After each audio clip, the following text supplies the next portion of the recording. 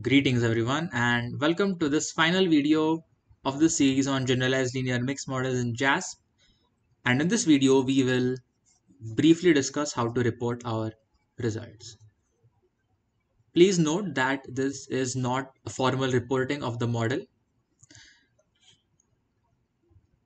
Important points that need to be considered before reporting a generalized linear mixed model is to specify the family and to specify the link function that we have used. In this case, we have used a binomial family and we have used a logit link.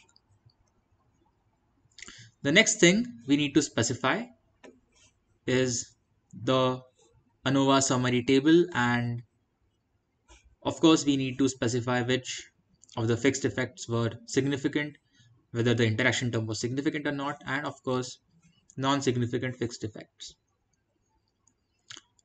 We can choose to report the AIC for this model. We can choose to report fixed effects estimates, bearing in mind that these are on the response scale.